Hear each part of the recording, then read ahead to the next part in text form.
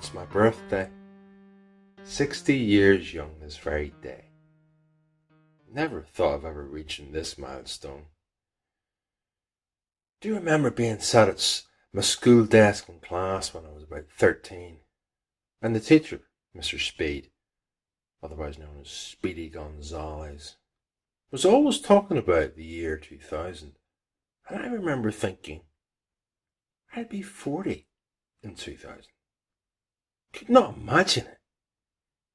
Couldn't imagine being that old. 40 was old back then. Virtually decrepit.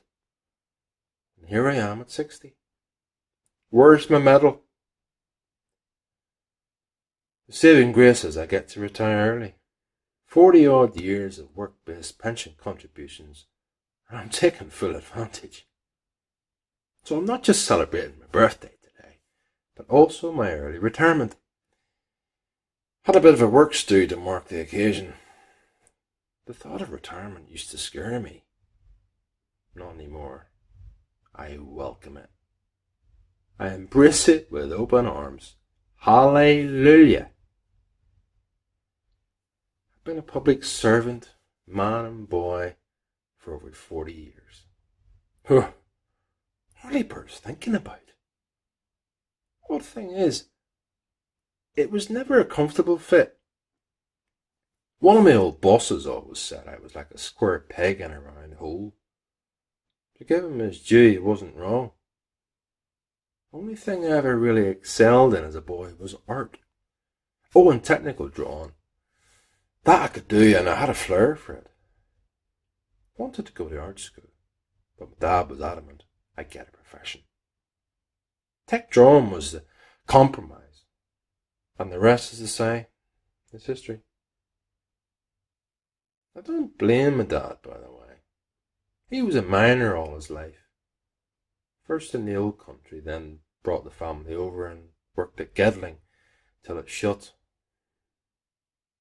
He wanted better for me, and I got it, thanks to his guidance. A nice, comfortable life. Don't want for much. I'm well set up.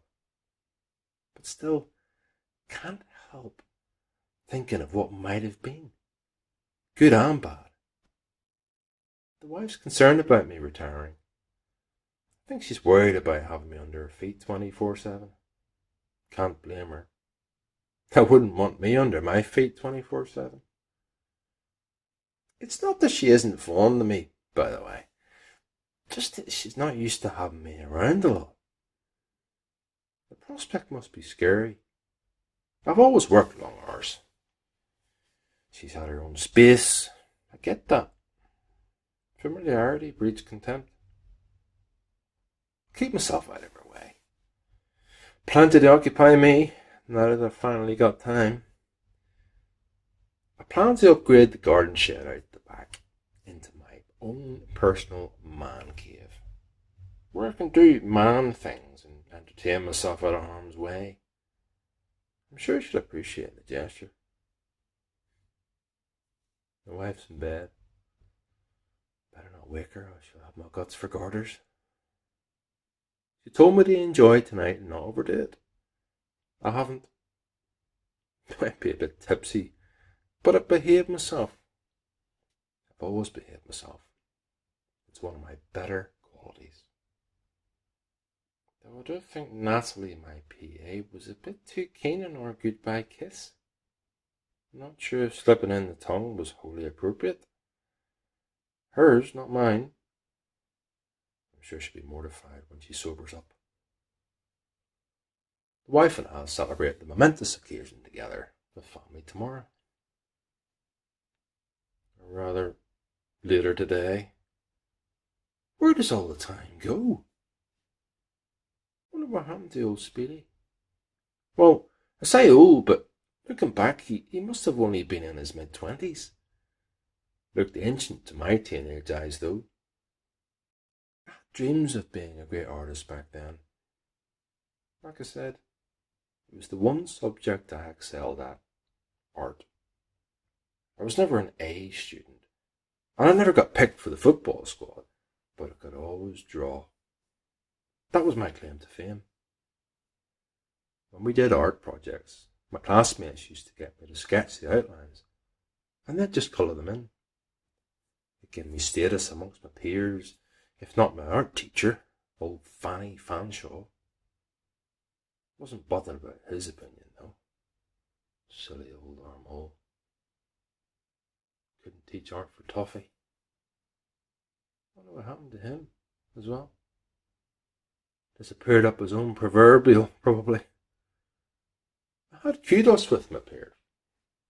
I revelled in that. It made me feel special. Unique even. Not just another cog in a wheel that fell for the past 40-odd years. 40-odd years since I put down my paint pots and brushes. And it's time to pick them up again.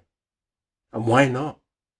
I'm a man of independent means now. I've certainly got time on my hands as of today. I haven't told the wife yet, but I've booked an art vacation in Tuscany. Thought I'd surprise her at the do tomorrow. Tuscan farmhouse with restored barn, extensive studio facilities and a swimming pool. An ideal retreat to rediscover my creativity. All materials are provided. Plenty to do for a non-painting partner too. Walking, wine tasting, Italian cooking lessons, horse riding, cycling, or photography classes. Or she can just relax and enjoy the scenery, or lay in the sun by the pool. She'll enjoy that. She deserves some rest and relaxation.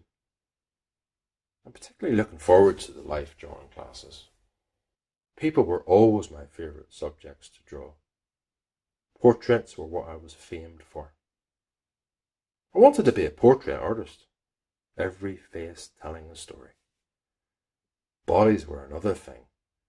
Nudes would have embarrassed me back in the day. Not now. Older and bolder.